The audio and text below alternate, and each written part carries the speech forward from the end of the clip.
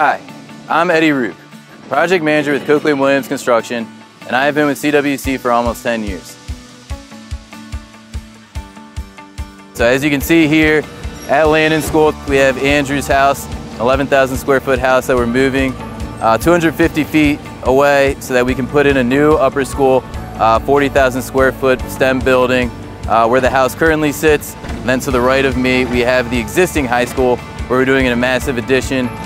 10,000 square feet with a new library, a new lecture hall, as well as in the summer of 2023, completely renovated and gutting out the existing high school so that when the students come back in the fall of 2023, they'll have a newly renovated, brand new space to move into. And also behind me,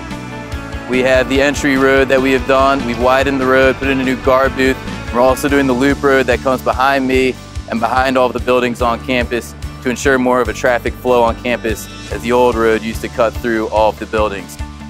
We have a lot going on campus. We're essentially everywhere within this campus. So in order to ensure that we're always working safely, we have 2 meetings a week with the owner and architect on Mondays to go over our plan for the week, to go over the drawings and show what lanes are open to traffic and what lanes are shut down because they're the lanes we're currently working on, and also to go over our plan within the active buildings we're working in and to show which egress points are going to be closed due to our construction and which egress points are open so that the students, faculty, and staff can have free flow to their buildings and always feel safe.